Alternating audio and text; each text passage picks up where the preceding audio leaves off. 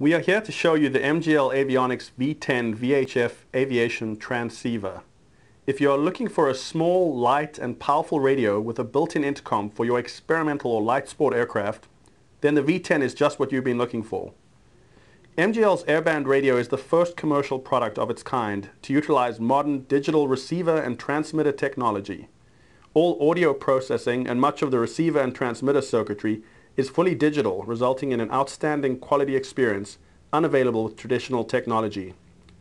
So let's look at what makes the V10 special. Firstly, size. The V10 is one of the smallest aviation radios available today. It fits in a standard round 3 1/8 inch instrument hole and has a very shallow mounting depth, just 2.2 inches plus connectors. This is also one of the lightest radios you could fit in your panel. If weight is a factor, this radio is the answer. In terms of power, the V10 transmits at a full 6 watts, which is only possible with a radio of this size thanks to the modern digital circuitry. And it transmits at 6 watts while using just 1.2 amps of power. Another very handy feature of the radio is the remote frequency selection function. You can set the frequency on the V10 using an MGL Avionics EFIS or any device capable of setting frequency on an SL40. This means that instead of dialing in frequencies, you are selecting the frequency you want from a list with just a few button presses. The V10 radio features a high-quality built-in VOX and VOGAD intercom system. VOGAD works by adjusting the gain of the microphone as you speak based on the level of your voice.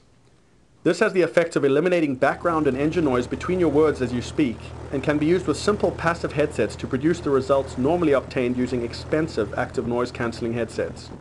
The intercom is constantly adjusting to your voice level. Using the V10 radio is simple and is accomplished without the use of rotary knobs. You simply select megahertz or kilohertz and use the up-down keys to adjust the frequency.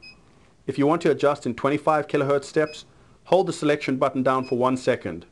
The flip-flop button makes your selection active. Also, you can use a simple PC program to upload large labeled frequency lists. So, this makes changing frequencies in your favorite area as easy as selecting the channel mode. Just press and hold the channel button down for 2 seconds and then use the up-down keys to select your channel. The up-down keys adjust the volume when not in the frequency selection mode and can be used to adjust the squelch by pressing the volume squelch selection key. The menu key accesses the setup of the V10 radio. So let's look at some other components. We have an available 2-place wiring harness that includes all the connections required to plug a couple of headsets into it. This pre-made harness will cut installation time down dramatically. And if you're interfacing to an MGL Avionics EFIS, this little inexpensive pre-made RS-232 connector will complete the harness. So if you're looking for a modern lightweight radio, the MGL Avionics V10 is high quality, affordable, and waiting for you.